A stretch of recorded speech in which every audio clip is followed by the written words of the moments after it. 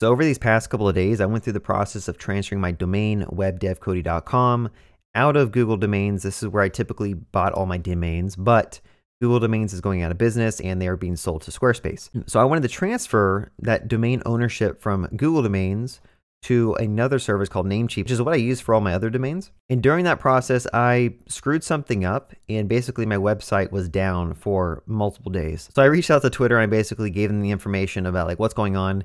And it turns out that someone just recommended that I go into Namecheap, I turn off a setting, I turn it back on and save it, and that resolved my entire issue. So I do want to give a quick shout out to I'm Luna Hey. They are the ones who basically gave that suggestion of turning off the Namecheap DNS, custom DNS, go back to the default DNS, save it, and then go back again to the custom DNS. And that actually seemed to fix all my issues. So I'm going to put their Twitter link in the description of this video.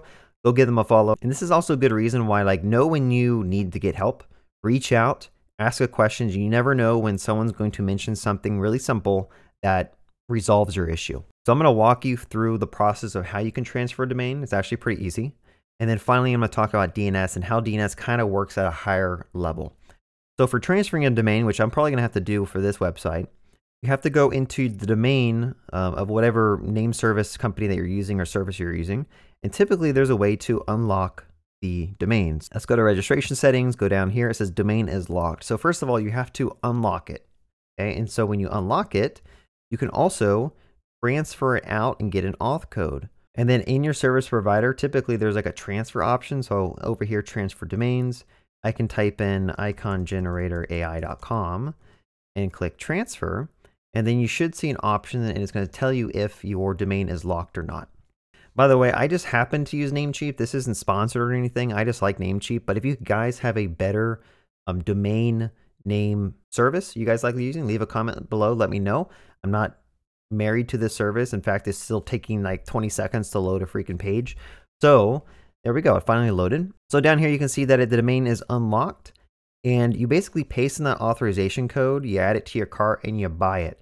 And that'll take about 3 to 5 days for them to basically take all your DNS settings that are on your old domain, they pull it over to their own service, and then you have access to manage it under your own list of domains. So now let's talk about how do I get my applications hosted. I typically host my applications with SST. So if I were to go to any type of project that I have, I can look at my SST config, and you'll see that I have a Next.js site construct, and I'm pointing it to this domain. So when you do this and you try to run your SST deploy, that's going to create something called a Route 53 zone. Let's go over to Amazon over here. And Route 53 is Amazon's solution for basically setting up their own authoritative DNS server, right? So you have the ability to add in a bunch of different records like A names, C names. And what we're going to do is inside of Namecheap, you can actually go into any of your domains that you own. For example, let's go to thumbnail critique. And if you go down to name servers, this is where you can set this from being the default basic DNS that Namecheap provides, and you can customize it and say custom DNS.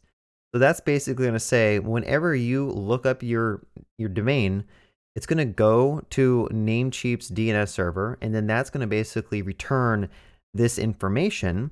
So the DNS resolver is going to use this information to then route to your Route 53 zone. So over here, you'll notice that there is a record that has these 4 values in it. Okay, this is a name server record, and it has these 4 values. So when you first try to set this up, this will all be blank. And all I'm doing is copying those records over from Route 53, and then I'm putting them in this Namecheap setting, and I can save that.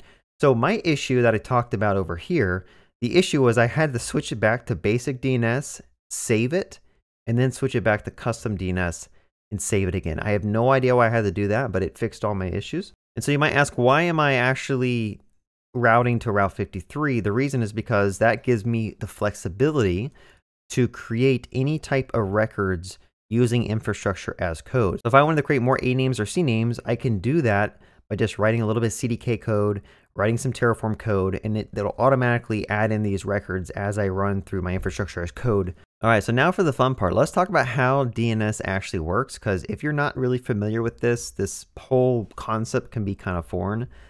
Basically, if you have a person, so I'll just get like a user, call them Bob, and then they load up their browser and they want to go to, like, for for example, webdevcody.com.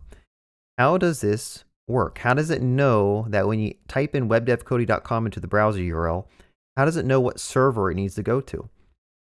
Okay, so the first thing is it's going to reach out to something called a DNS resolver. Okay, so a DNS resolver, from what I understand, it's owned by your ISP, and that could be like configured in your router or something like that, where basically you make a request to this domain, it goes to your ISP over here, and your ISP knows to reach out to other things. So in this case, we're going to say, ask DNS resolver what IP webdevcody.com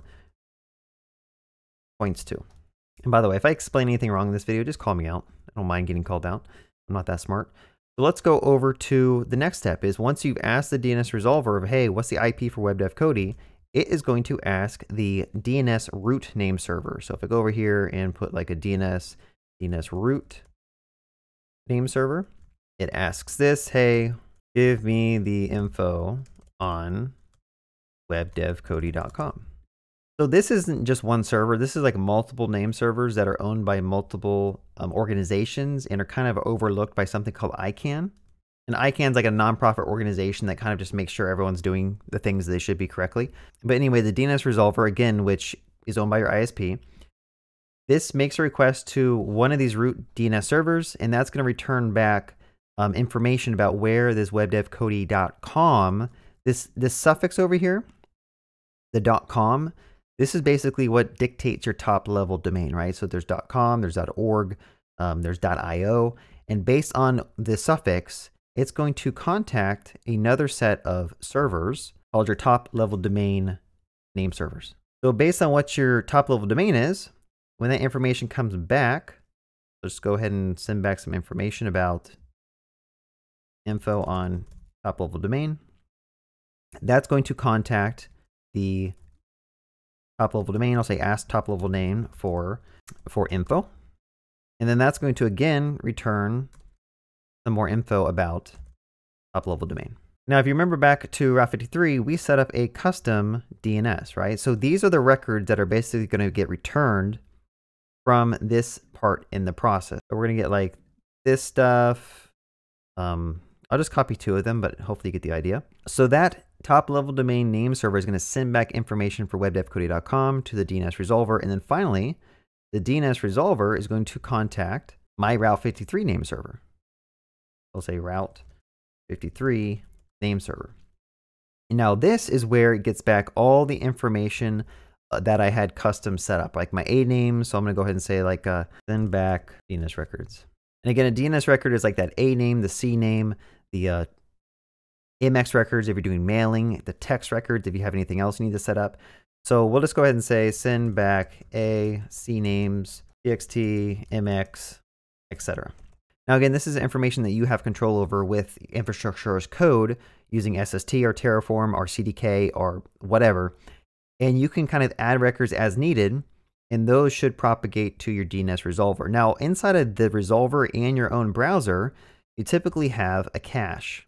Okay, so stuff will be cached for a certain time to live. When you make these records, typically there's a way to specify how long these records should live. And it's kind of up to these servers and services to uphold that time to live. Sometimes it'll take longer than what you set for stuff to get changed. But anyway, it's going to cache that information, and then that's going to get returned to your user's browser. So finally, it's going to return cached DNS records.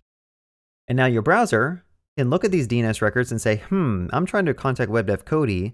I finally got an A record or a C name that tells me what IP address to actually invoke a service to get this web page to show up. And so that's going to make a request to the actual server. To make this simple, we'll just go ahead and say server and then by IP.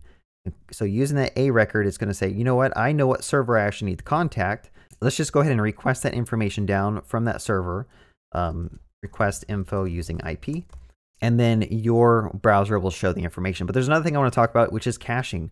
So in your laptop and in your browser, there's caching as well, because all of this obviously takes some time. This is a lot of network requests, and there could be quite a long delay if you had to do this every single time you want to look up webdevcody.com. So there's caching built into multiple places. There's some in your operating system. Your browser has some. I think there's somewhere else that I can't think about. But basically, there's like a lookup map that caches the name of your domain to the information that was returned from this whole process, so that this can actually be very fast when you type in a domain in your web browser. And then over here, Bob is now happy. He can see this beautiful site that I have created, and he can subscribe to my newsletter if this even works. I haven't even tested this. This might still be broken. So that is kind of the high level overview of how DNS works. Now there's some tools that I want to kind of explain before I wrap this video up of how do you debug DNS issues, right? So one of the ones I like using is called dig. So you type in dig, you type in your domain, you press enter, and you get back information related to this domain. Now, to be honest, some of this stuff, I don't even know what the heck this stuff means. When you want to check something specific, you can say dig. I can say webdevcody.com, and I want to do a short format. I think you can also look at like text records if you want to, but I don't really have most of those set up. It seems like A is the only thing I'm getting back. So that's just a nice little tool to basically get information about a domain. And that's kind of like what's going on behind the scenes when you load up your browser, is that they are doing some type of DNS lookup to get that information. And it gets back this type of information as well. And they use that and they cache that so that when you go to WebDevCody again in your browser, this IP is already there. So it just doesn't have to do all this lookup again.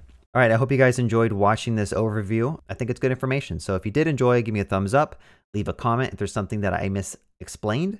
And like always, I have a Discord channel you guys are welcome to join. If you want to find a place to kind of hang out and talk to other developers, have a good day. Happy coding.